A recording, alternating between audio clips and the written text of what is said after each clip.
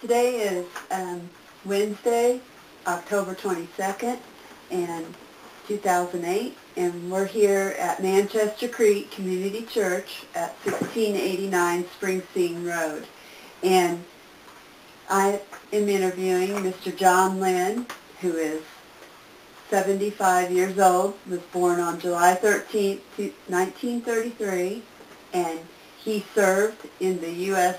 Army. Yes. But during Korean War. Right.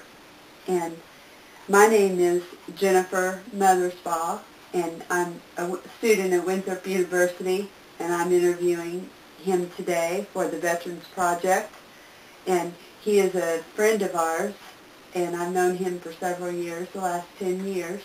And I'd like to ask him some questions for the Veterans Project, and one of the things I'd like to begin by asking you when you were drafted, and or did you enlist? No, I was drafted at that time. That's most people were drafted. You know, you could go ahead and join up, and those people who joined up were RA, regular Army. Those who were drafted had a U.S. Service number. You know, so. But I was drafted for 2 years. Okay. So you served the whole 2 years? I served the whole 2 years, yes. Okay. I went in April 16th, 1953, and I got out on April 15th, 1955. Okay. Okay. And where were you living at the time when you were drafted? When I was drafted, I was living in Charleroi, Pennsylvania, about 30 miles south of Pittsburgh. And that's where I was born, and that's where I was living at the time that I was inducted into service. Okay. So you weren't drafted, so obviously. But did you, if you wouldn't have been drafted, would you have joined the military? Probably not. Oh. Probably not. Okay. Okay. Why did you pick the Army as your branch of... Well, when you're drafted, you can either go into the Marines, it depends on where they needed you. So at that time, they were needing people in the Army. So and the war was still going on in Korea. So that's where most people ended up, was in the U.S. Army at that time. Okay. Okay. The way I understand it anyway, you know. Okay. Do you recall your first days and while you were, after you were drafted, when you were in the military? I do. We left, I had a bus from Charleroi to Pittsburgh, and then in Pittsburgh we got on a train and went to Fort Meade, Maryland.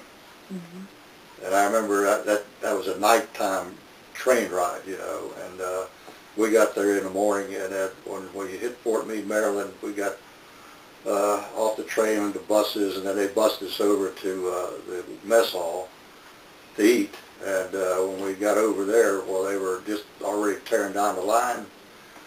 And so all we got for that first breakfast in the U.S. Army was an apple and a piece of toast and a cup of coffee. Oh, okay. Which wasn't very encouraging to me at that time. Yeah. I'd like to have a nice meal, but anyway, that's the way that went. Yeah. Yeah. So after we got through at Meade, we were there for not very long from what I can remember, and then they took us by bus from there to Fort Lee, Virginia, is where I ended up anyway, with some others, and that's where I went through my basic training, was in Fort Lee, Virginia. Okay. So. Okay. And what did it feel like? What did you feel like? Were you homesick? Or? Yeah, you're kind of homesick and lonely, you know, not being away from home before, especially for, you're thinking 2 years, you know, so it was lonely. And that's I think everybody probably is to a degree, you know, so something a little different, something a little different. Well, did you have to get a haircut when you were in there? Yeah, they gave us a haircut. We did that at, well, let's see, at Fort Meade, Maryland, I think we got the haircuts, and we got our equipment, you know, our Army uniforms and things of that sort, fatigues, shoes and things, socks, and your underwear and all that, you know, in a duffel bag to put it in, and and we got the haircut too, and it was easy. You know, all I do is go in there and just shave your hair back. Did you have a lot of hair? No, I didn't have a whole lot, but there people probably had more than I had. But even then, you know, it was they just kind of skinned you with what it boiled down to. Yeah. Well, but did you? So obviously you went to boot camp. Yeah. From there I went to Fort Lee, Virginia, and that's where we went through basic training. Okay. In Fort Lee. Well, could you tell me a little bit about that experience? What was that like, the boot camp experience? Well, you know, it's one thing when you're in the service is that you're always meeting, you're in different places, you know, you don't know anybody, and so it's a time of to where you just kind of feel your weight, you know, through things like that, and so it's a little different, you know. You get up early in the morning, and they wake you up rather, and you go eat chow, and then after you get through with that, well, then we go out to the field, and or we'd be going or marching, you know, and things of that sort, and go out on the rifle ranges and shoot your weapons. You know, your M1 is what we were using at that time. And so I can remember we were going through the thing as far as firing a rifle, and I can remember being out on the range there, and whoever got the best number of bullseyes, you know, was going to get a 3-day pass. Oh. And so I was shooting at this target, and after I got about several shots off, I realized I was shooting at the wrong one. Oh. And so I started shooting at the target I was supposed to be shooting at. Then the guy next to me got a 3-day pass. So I was just wondering if some of them shots that I took at his bullseye maybe caused him to do that, but I don't know. But that was something that just came. I thought about that a lot. Oh, yeah. Well, did you have any experience with like with guns? No, I didn't shoot. Was not where, you know, my dad died when I was 9. We never had a rifle or a pistol or anything around the house. I mean, I was just. Now he used to hunt and all, from what I can remember. But there may have been there might have been a vehicle. I mean, either a shotgun or a rifle there at the house, but I don't remember ever seeing it. But I know that he had gone hunting a couple of times. So it was a new experience. Yeah, it was a new experience to me. I wasn't familiar with that whatsoever. But and I'm sure a lot of other ones are probably the same way, you know, that were there. So yeah.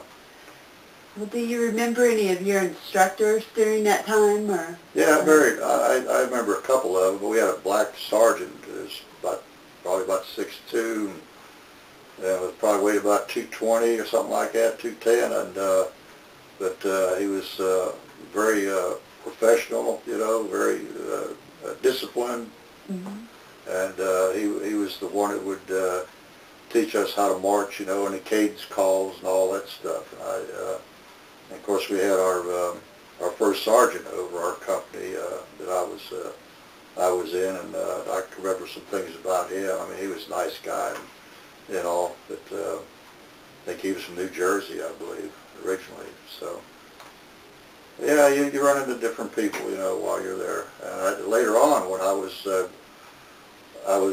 going to Columbia, South Carolina, to Fort Jackson, I ran into my platoon sergeant down there. They had in the process of closing some things down at Fort Lee, and he was on his way down into some place in Georgia, I think, to another camp down there.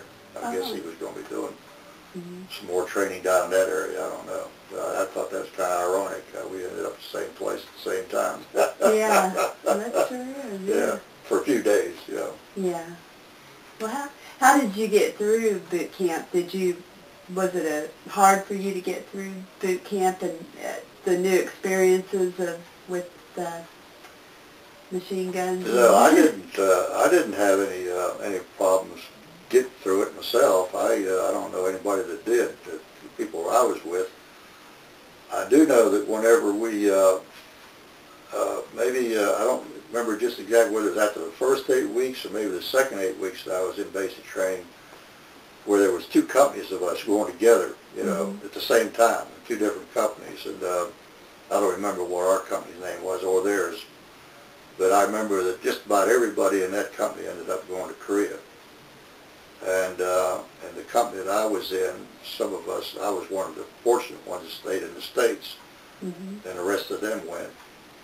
But that one company where every one of them was going to Korea, they had a riot at that time, and they were tearing the plumbing out, and breaking windows, and tearing up beds, and everything. I mean, they were really, I don't know why, I mean, you know, I don't know why they got that upset for some reason or other, I don't know, but they had the MPs out there, you know, and quelled everything down and settled everything down, but I never did understand just what that was all about. So, but anyway, that's what happened where I was at. Now, in the company I was going through, there wasn't any problems whatsoever like that, so I don't know what set them off. It was, I guess, just the idea of going to Korea, I guess. I don't know. But anyway. Okay. So. Well, so you served in the during Korean War time. Yeah, right. In the Korean War, you know, they had an armistice about August or somewhere around in there, where the fighting had dropped off. You know, I mean, it wasn't any fighting hardly at all at that time. So that made me feel kind of, you know, nice about the whole thing, because but you never know when it was going to start back up again. You know, and that's what we were going, or at least I was going through in my mind. You know, that I hope it stays like that, so that we didn't have to go over there and carry on, you know, protecting our country at the time. So, and it did stop. So, anyway. Did you find yourself during that time when the war was going on, were you reading the newspapers quite a bit? We didn't get any newspapers where I was at, and I didn't see anybody buying any. I mean, you know, I don't even know that they were available. I guess they were, but we didn't have any newspapers or anything to read. I don't even remember television, you know. I don't remember people sitting around watching TV where I was at. We stayed basically in our barracks, you know, and we were always shining shoes or cleaning our weapons or something all the time, you know. And so we didn't have any kind of an outreach to the world as to what was going on as far as having papers and things of that sort. And so you said you were stationed in Pennsylvania and then went over to... I lived in Pennsylvania, and they sent us to Fort Meade, Maryland, and then I was stationed at Fort Lee, Virginia for my basic training. Okay. Is what that was all about, yeah. Okay. And do you remember when you arrived in Fort Lee, Virginia? I just remember we went down there by bus. I remember that. And while we were going down there, there's always somebody this guy had a mouth organ, you know, and so we started singing songs that he would play on the mouth organ while we were going down there. Oh, okay. I do remember that. I mean, there's always somebody around for some reason or other that has some harmonica or whatever. I don't know. Oh, so you did a lot of singing. Yeah. I mean, you know, and so it's. I remember us going through Richmond on our way down there, and so anyway, that's the way that thing was. Was that your first time out of Pennsylvania, or had you basically, traveled? well, you know, I can remember us traveling down to Washington, D.C. Before I went into service, you know, to see some cousins I had down there, and they asked us to come down for the cherry blossom time, which is around the 1st of April. So we went down there and spent a few days before we went back to Charleroi, and then when I went down to Pittsburgh to be, you know, sworn in and all that stuff. And, yeah, it's about to really get away from home, you know. Yeah, that was the first time, very length of time. So, yeah. Okay. It always amazed me how in the service you could be in one place in one day, and the next day you'd be always, you know, you'd be somewhere else, altogether different place and everything. I mean, that's just the way it is, because you're moving around from place to place, and everywhere you go, it's a little bit different, you know, and things of that sort. So, yeah, travel. Yeah. Well, what was your job assignment when you were... When I went through basic training, my first 8 weeks was infantry training.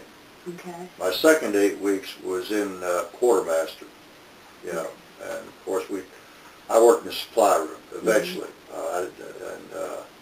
so that's what my MOS was supply. Okay. And and that's what they taught you there as a quartermaster base, really. You know, they teach you 8 weeks of basic training, and then you would go into training for quartermaster. Okay. You know. Okay.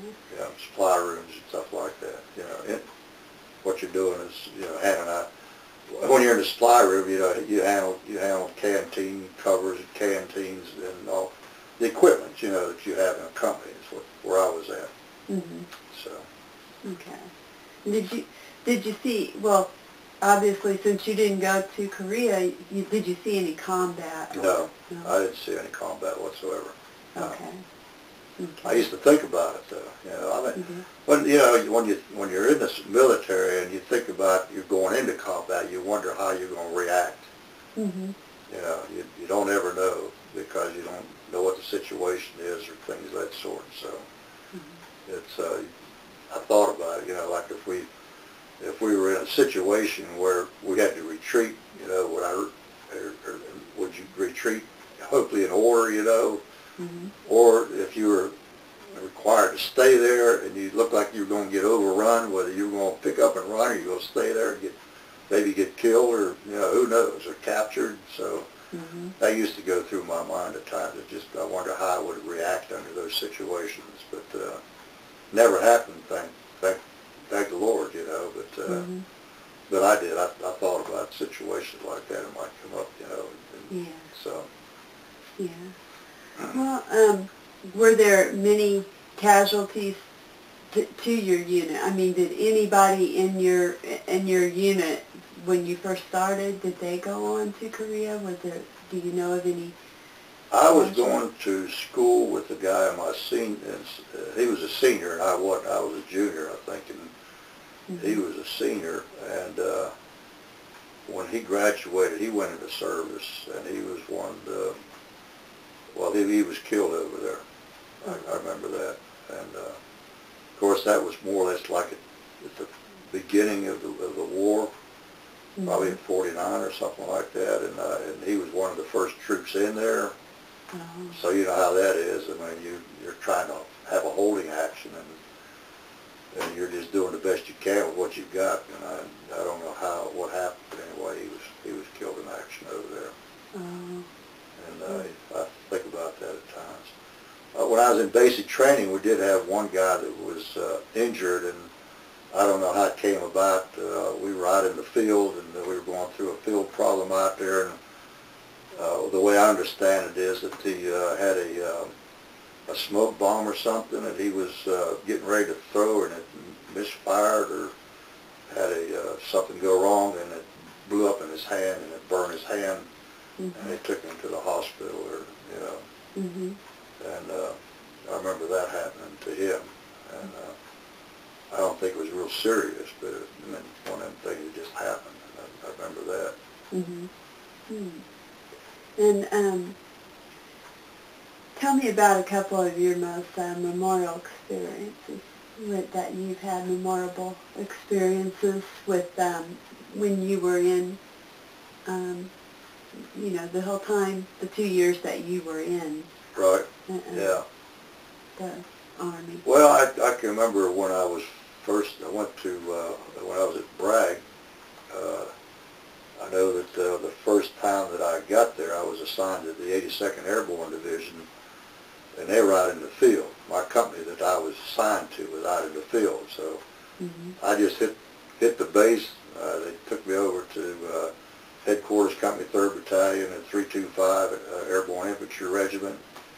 And they turned me over to a guy that was in the supply room, and he took me by the supply room, and they got me some field equipment and everything, poncho and a tent and things like that, and a knapsack and cartridge belts, and I think they may have given me a weapon, but I don't remember that, but probably did. And we went out in the field. I mean, that's where they were at. We spent a lot of time out in the field whenever I was with them.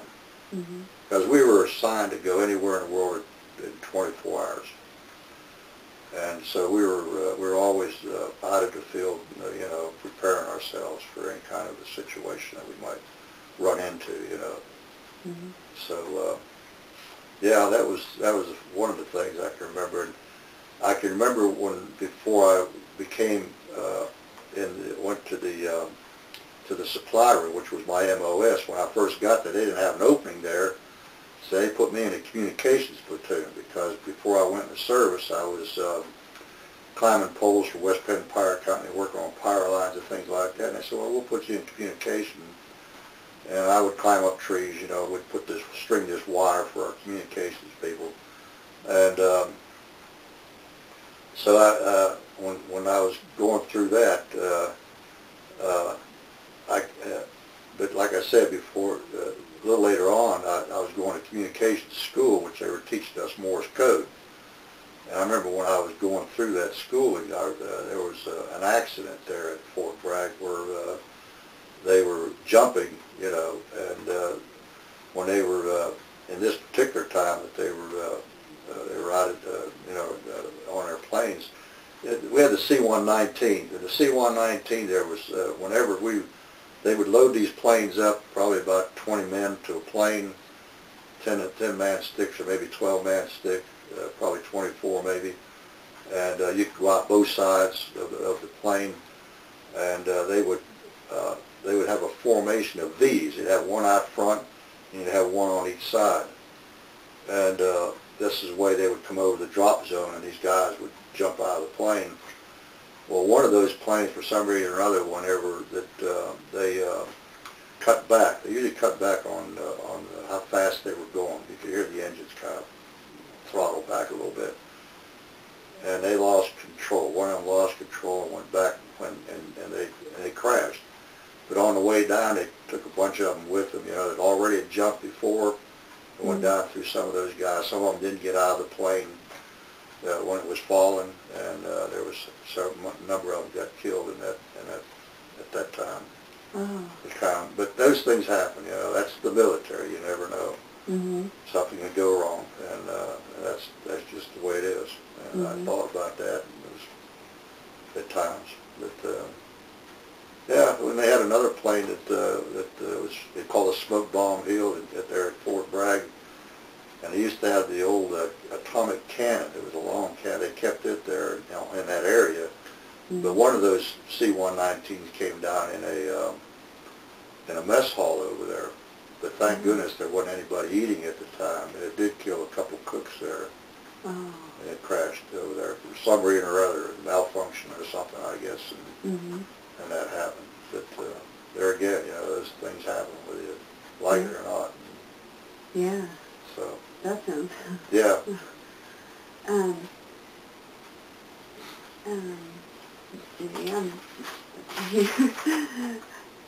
Were you awarded any medals or citations? No. I had a good conduct medal that they gave me when I was, you know, when I was left, you know. That was it. So you were in the 82nd Airborne, and so that meant you were a paratrooper. You would have. Not when I first went in, you know, because I was U.S. You know, I was inducted into service, and I didn't volunteer, and so when I went into there, it's probably about October, November of that year, they were asking people if they wanted to. Those who didn't jump, they wanted to go through jump school. And I said, yeah, I'll go ahead and go through jump school. So I went through jump school at Fort Benning, Georgia in January of 1954. 3-week training is what it is. First week you go through PLFs and things of that sort. Second week we went with the 250 towers where they would lift you up in these towers and drop you in. And then the third week you'd have jumps. We had five jumps to qualify. Okay. And while we were there, the plane that I was on, now when I talked to other people, and they said they never did do this at the other places that they said, they would ask us, are you sure you want to follow through on this? Mm-hmm. Well, we were on our 5th jump, and that, once you put the 5th, you get your wings, and that's it. Mm-hmm. And we had a guy back out on the 5th jump. I said, man, I can't believe he'd go through this, because it was almost hell going through jump school, because they stayed on you all the time. Yeah, yeah. In fact, when you went out, that first jump was the easiest one, because you were trained to the point that you just did it automatically, Mm-hmm. And then after the first jump, you had the second, and said, well, I know what that one was like. I wonder what this is going to be like, and then the next one or whatever. I made 12 all the time when I was in there. Uh-huh. You made 12 complete? Yeah, counting my 5, it's 7 after I got back to Fort Bragg. Oh, okay. But that's what we would do, We'd have a field problem, would be dropped into a drop zone up there, and would look, when we were coming down, we'd look for the orange smoke or red smoke, whichever one was designated to your platoon or whatever you were jumping with, and mm-hmm. as we were coming down, we'd look for that smoke, and when we landed, while we would head in that direction, is what we would do, and then we'd have our field problem for a few days, and then we'd come back into the base. Mm-hmm. This was out in the country there at Fort Bragg. It's a pretty big place out there. And they had about 3 or 4 drop zones out there in that area. Okay. Yeah. What was it like for your first jump? Were you scared? No, that was the easiest one, because you were trained to the point where you just do everything's automatic, Mm-hmm. And then the second one, well, then you may have a little more hesitation, people would get sick, we'd be on a plane. I didn't throw up, but I felt like a lot. There was times when I wanted to get out of that thing. I did, because it was kind of bumpy, you know how that is, weather conditions and all, and some of them were smooth, some of them were kind of bumpy, and had people throw up, and they had these little bags you could take, and so you could throw up in them and that. So, but each one's a little bit different. It seems to be. Some I was completely at ease with. There was others I was kind of happy, I was kind of leery about, I don't know whether I want to go through with this or not, I mean, it's more psychologically, I guess, than anything else. Mm-hmm. So, anyway, everyone's a little bit different. Okay. And you say you got a medal for good conduct? Yeah, that was, yeah. And that was it. Yeah. Okay. Yeah. Okay. And how did you stay in touch with your family during that time? Or mostly, well, when I was at Fort Lee, Virginia, we had telephone banks there. They had a place that had a lot of telephones there. You could go and call home, reverse the charges at that time, and they would. Mm-hmm. There were people back home would. Then when I got into to Fort Bragg, I usually rode home. My mother used to get on me all the time, like, not right enough. Yeah. Mm-hmm. She was right, I probably should have. You know how you are, that when you're that age, you don't think too much about it.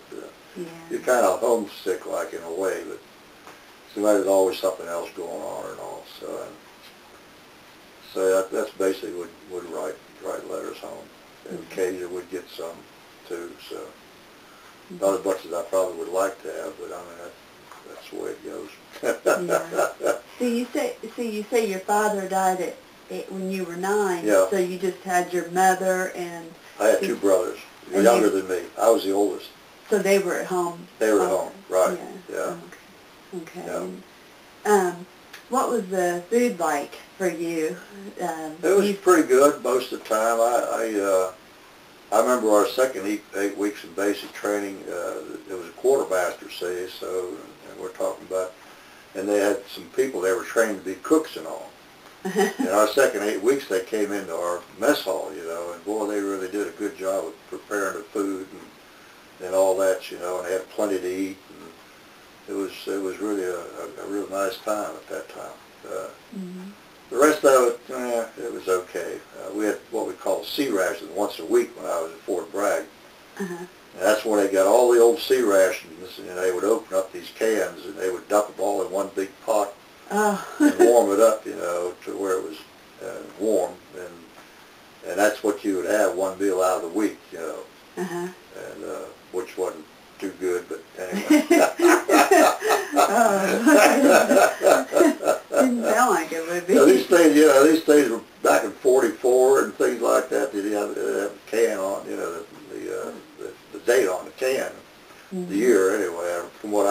remember, and all you do is open them cans up and dump them in a big pot and warm it up.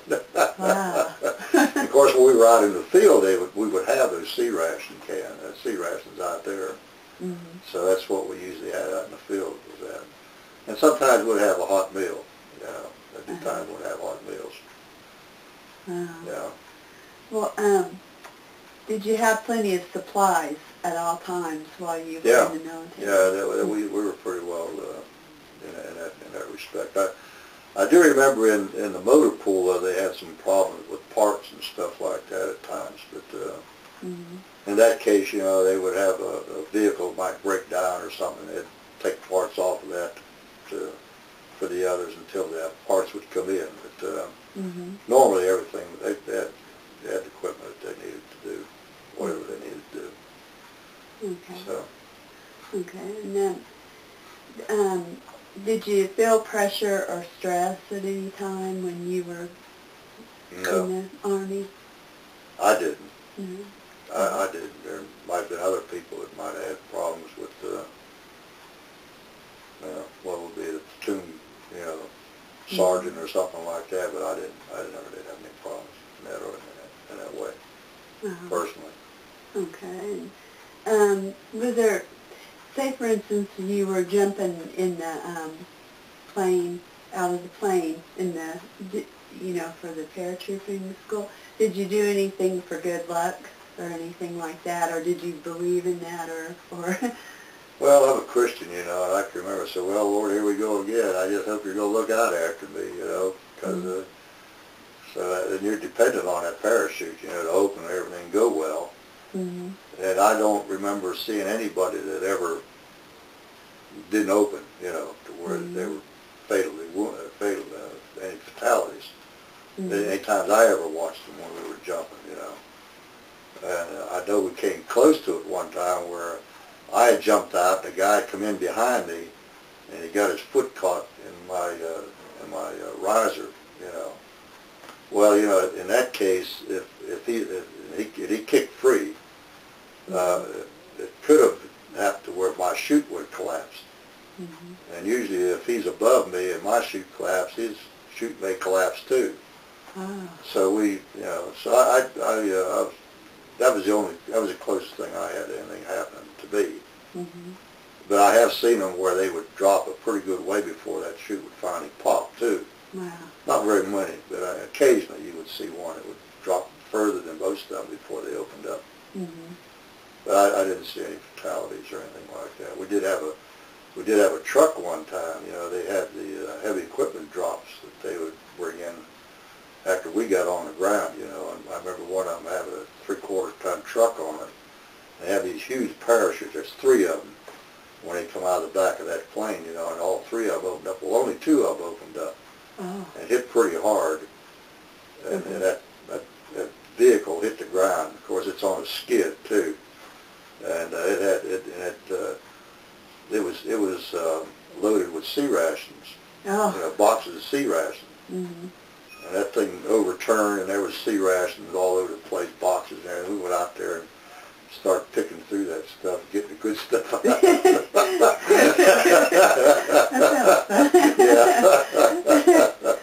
Well, did you entertain yourself a lot? Like you said, you had harmonicas and things like that. Yeah, was there any other that was when we were at one time, but no, when we were at the, you know, in the barracks and all, there wasn't much entertainment of that sort going on at all.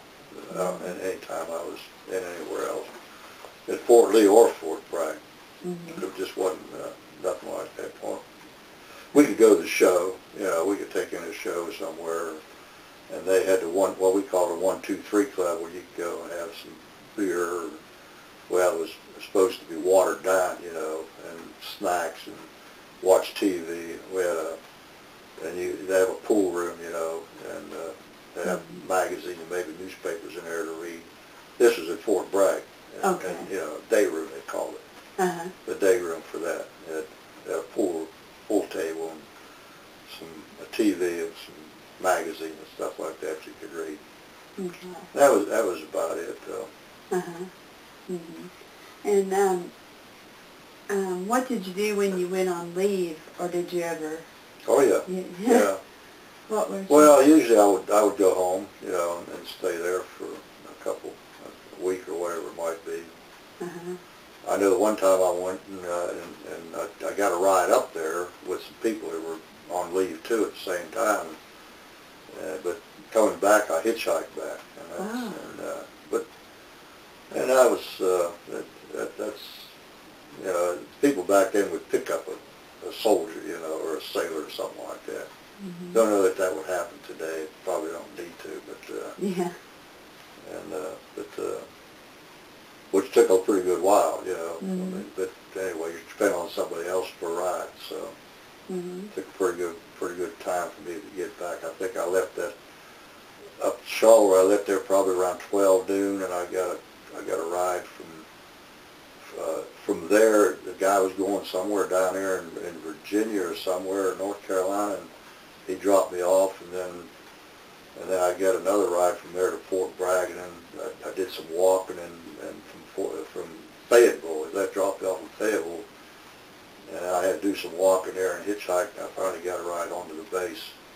Okay. It's you know, it was probably took about, I don't know, 12. See, I got there that next morning about 8 o'clock or something like that.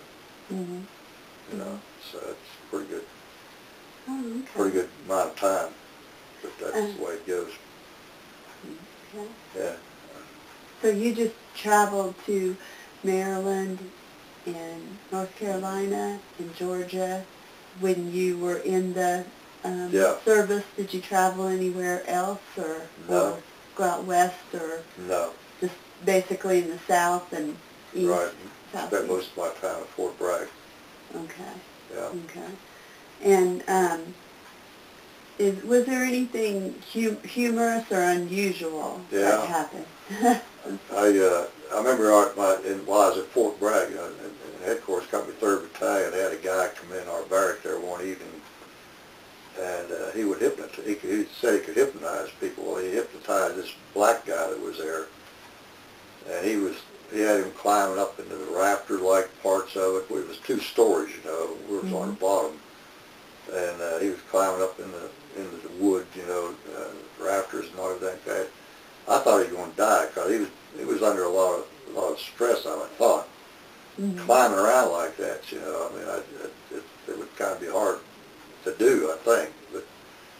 But anyway, everything he brought him back down there and snapped his fingers, and he come right out of it, and so. And he didn't remember any of that either, so you know, you kind of wonder about that. Yeah. So that was kind of, I don't know. I thought it was a little overboard, you know, having him do stuff like that. But I thought it was kind of strenuous, you know, and everything. But I guess you call it humorous too, because a lot of guys were laughing and everything about what was going on. Yeah. But anyway. Did you ever pull any pranks while you were in the military, or did anybody else pull pranks that you know of, or? The only prank that I could remember somebody doing was at Fort Lee, Virginia. It was Fort Meade, Maryland, where we first went in. And there was, you know, the barracks were lined up, so we were in our barracks, and this one guy that was in our barracks, he had a whistle. He got a hold of a whistle somewhere, and he went next door, and he blew the whistle. He said, "All right, everybody fall out." And so all these guys started falling out, you know. and you know, they weren't even supposed to. So he kind of pulled a prank on them, you know. I thought that was kind of humorous, you know, what he did. He got people in there to do stuff like that. I mean, they just seem to be born that way or something. Yeah, just something. I never will forget, his name was Pino Migliore, I think, and he was from Denora, Pennsylvania, of course, up from Charleroi, which is probably about 7 miles away, you know. And for some reason or other, I don't know why he did that, but he seemed to think it would be a great, you know, be something that he wanted to do for some reason. Yeah. Well, do you have have any photographs of Yeah. them? No? Yeah, I have some here. This here was taken at Fort Lee, Virginia. This is when we were going through our first 8 weeks of basic training. Mm-hmm. And that one there is at Fort Lee, Virginia too. And of course this here is with my barracks there at Fort Bragg. And this is the Pope Air Force Base there at Fort Bragg, where they had the planes lined up and we were getting ready to board them. Mm-hmm. And there, this here is another one where I'm suited up here with a parachute and everything and a GP bag and getting ready to board one of these planes. And this is where we're marching on to the fort,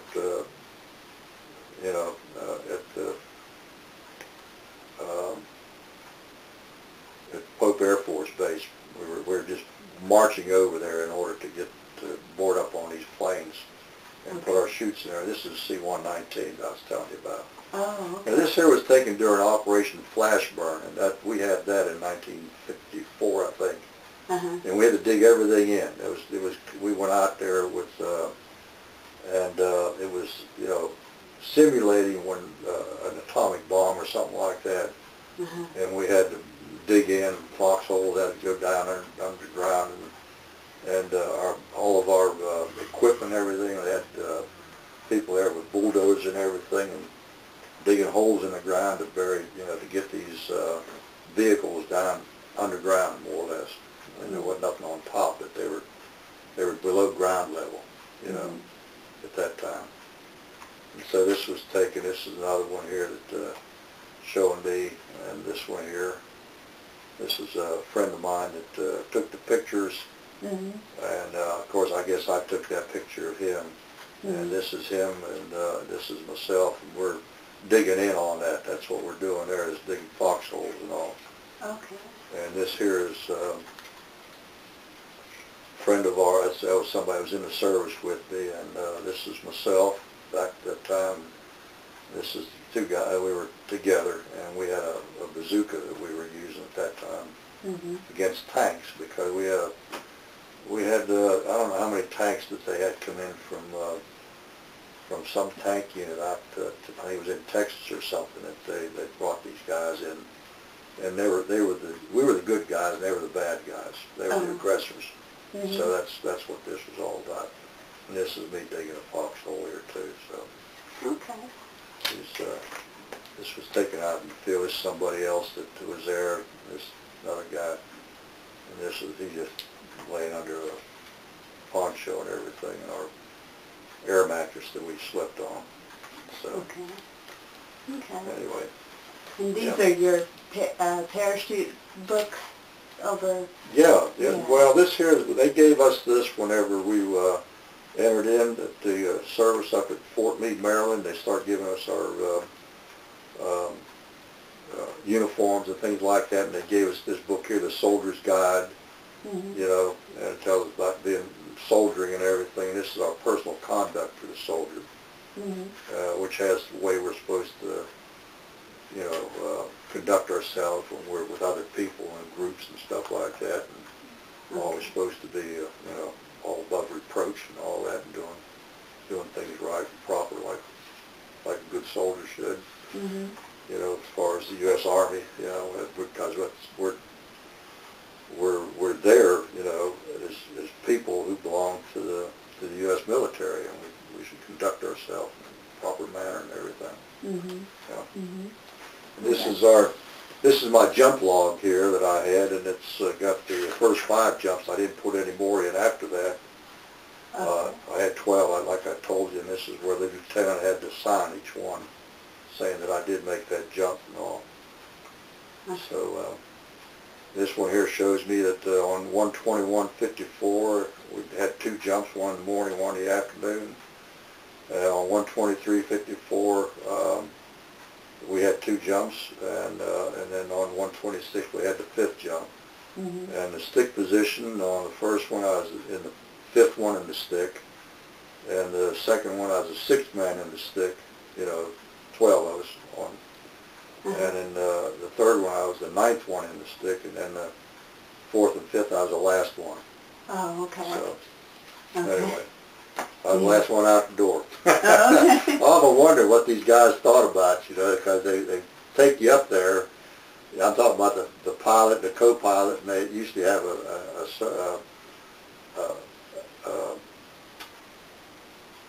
an Air Force guy there in the back of the plane with us, Mm-hmm. And of course, they're the only ones left after we leave that plane. So I wonder how they felt about that.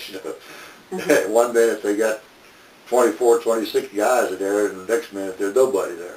Yeah. Just them. Yeah. Headed back to where they came from. Mm-hmm. Mm-hmm. Well, what did you think of your fellow soldiers? Do you still carry on a friendship I with them? keep, there's about 5 of them that I keep in contact. One of them just passed away this last summer.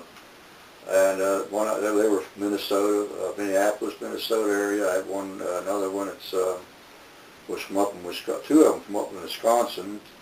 One of them was Phil Canoke, and he stayed in. He got out of the service, and then he went to work for the CIA, and he operated a plane over in Vietnam during the Vietnam War. Okay.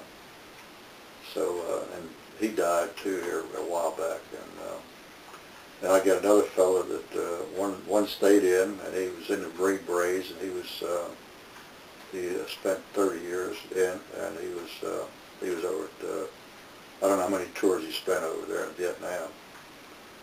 And I had one guy that's still down in Charleston, South Carolina, was in the service with, and one in Lexington, North Carolina, that I was in the service with, and another one up in Delaware. I mean, we keep up on telephone more or less now, more than anything Mm-hmm. else. So. Did you keep a personal diary during No. that time? No. I didn't keep a personal diary, but I wrote letters to my wife, Gaynell. We met in probably August of '54, and we got married in November. Mm-hmm. And she wrote letters to me, and I wrote letters to her, Mm-hmm. and I kept her letters. No, I didn't keep hers. She kept mine. I didn't keep hers. Uh-huh. I kind of wish maybe I should have right now. But Uh-huh. I did keep. We did keep mine. And I got them there at the house. I'll take them out and read them occasionally and just see, what day I wrote it and what was going on at that time, because I'd tell her what I was doing and all that stuff. Oh, okay. And that way I've got a diary in that area, but I didn't sit down and just write a diary while I was there. Okay. Yeah. Okay.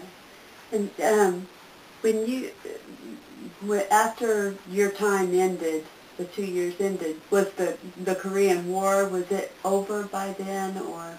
Well, they had an armistice, and there was a little bit of fighting in between, but not much. And one thing I always, when I was getting ready to get discharged, I was always afraid it was going to start back up again. Oh, yeah. So whenever I was getting ready to, I was bustering out, and I remember going over to have my teeth looked at, and he said, we got some problems here, and he said, but I tell you what I'm going to do. He said, I'm going to go ahead and, you got 90 days after you get out, you can go ahead and get in touch with personnel, after you get out, and they'll go ahead and set you up where you can get it done outside the service. And I said, well, that suits me fine, because I don't want to stick around any longer. I want it, and I have to. I was afraid something might hit you or something like that, where we're going to have to keep you a couple of days or something like that. Mm-hmm. So you get kind of antsy about it, because you really want to get on and leave. I know one guy that I was in the service with, Migliore, that one fellow I was telling you about. Well, we used to go out and watch people. They would get guys out of jail. Guys that are in the brig, and you'd go out with a guy with about 5 people, 5 of them, and you had a shotgun. But when you had that shotgun, it was always on safety, and you didn't have anything in the chamber. You had to load one in the chamber, take the safety off, and before you could even use it. Well, anyway, somebody escaped from him. Oh. One of those guys took off, and he got away. And so when that happened, he had to spend 6 more months in the military for that infraction. And I thought it was kind of out of control because if you're watching 5 people and they all charge you at the same time, you ain't got a chance. I mean, you just can't load that weapon up and shoot it. Not that I want to kill anybody anyway. Mm-hmm. And I was, you kind of get leery about whether something's going to hold you up while you're in the process of being discharged. Mm-hmm. Yeah. So anyway. So what state were you in Fort Bragg when you were discharged? Yeah, I was discharged from Fort Bragg. Yeah. Okay. In fact, there was a guy that from up around my hometown that was discharged at the same time that I was, and we came home together. I had my car at Fort Bragg at the time, and we left there and went back up to Pennsylvania at that time. What did you do in the days afterwards, after you were discharged? Well, when I had a job before I was discharged, and so I had a job over here at the bleachery waiting on me, when I got out. And I told him, I said, well, I'm going to get out on the 16th, but I'd like to go home, for a week or 10 days and visit before I come back to Rock Hill, where my wife is from, and before I went to work. And so they said that would be okay. So that's what I did. For about a week and about 10 days. Yeah. Okay. Yeah. And then you started at the bleachery. Yeah. Okay. Right. And did you go to college or? I went to college on GI Bill okay. for about, well, going part-time and everything. 2 years is what I had, business college. Okay. Yeah. Business college? Yeah. Okay. Right. And then what did you do? So you worked at the bleachery? Then I went I worked at the bleachery, and then after the bleachery, I worked 1 year at the bleachery from 55 to 56. Then I quit there and I went back up to Pennsylvania, and I worked up there for 9 months as a carpenter. Mm-hmm. And then my wife was with me, and then she got a job back in Rock Hill at the Airborne plant, a job making pretty good money as a draw-in hand. It paid well. Mm-hmm. And so then after when I was up there, like carpenter work, well, wintertime, it was starting to snow and all that stuff, and I was thinking they were going to lay me off, but they never did, so I finally had to quit, probably about October, and I came back to Rock Hill. And then I was finally got a job there at the Airborne Mill where my wife worked, and in 1957, in September, I went to work at the post office. I got on the post office, so I stayed there for 38 and a half years as a clerk. Okay. For how many? Retired 38 and a half years. Oh, okay. Yeah. Okay. And you said you made friendships during the service, and you're still friends with them today. Yeah. Do you have reunions, or do you? No, but they always have a 82nd Airborne week up at Fort Bragg. Okay. Did you right attend that? Right before Memorial Day, and Memorial Day comes in May or something like that, I think. Is that right? Mm-hmm. Well, anyway, I go up there at times, we'd go to where my company was, and they have the mess hall there, and you eat and meet with guys that's been there before, like a reunion type thing. Okay. And did you join any veterans organizations? Or? Yeah, I belong to the 82nd Airborne Association, and I belong to what they call the Static Line, which is for all paratroopers out of Atlanta, Georgia. Uh-huh. And that's basically it. Okay. And I'm American Legion, member of American Legion here in Rock Hill. Okay.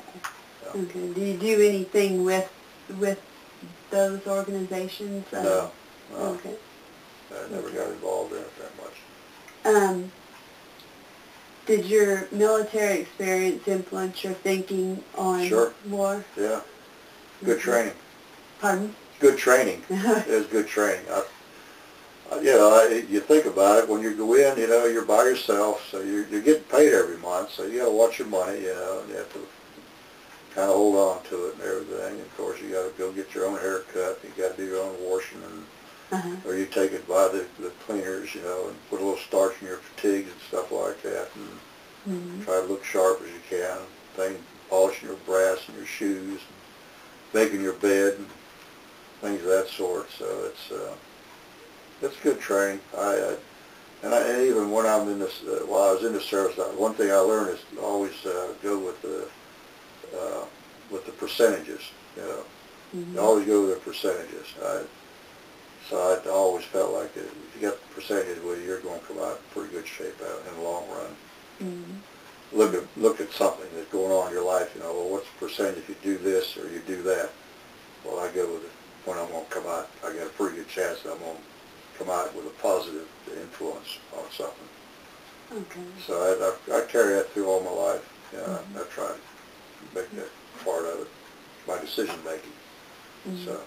How about your did the military influence you about the war in any way, or about the? Well, you know, war. Nobody likes war. You know, it's terrible, but that's just exactly. I mean, that's just the way it happens. I mean, you got a country that you live in, and that's what you need to do. You know, I mean, you do what you have to do. Is the way I feel about it. So, and you got a job to do, just like everybody else. Okay. And you felt like it was a good experience for your life being in the military. And is there anything that I would require that? I think we ought to have, you know, compulsory military some way or another. Is my thoughts. Really would help a lot of teenagers. I believe. You know. Is there anything you'd like to add that we haven't talked about? I can't think of anything right offhand. No. Okay. So. Has anybody else in your family gone into the military? Yeah, my brother was in the military. My younger brother. Okay. And he was in the Army too. Okay. But he got attached to the Air Force. And he was up at Frobisher Bay in Canada. And got pretty cold up there, I assume. At least that's what he said. But see, whenever he was in school, he was taking up machine shop. And that's what he did when he was in the service. So him being a machinist, that's why they had him up there at that Air Force base up there. For some reason or other, they need machinists up there. Well, John, I'd like to thank you for you're welcome. For taking the time to do this. Right. And well, I appreciate you asking. It's important. And thank you for your service for our country. Again. Okay.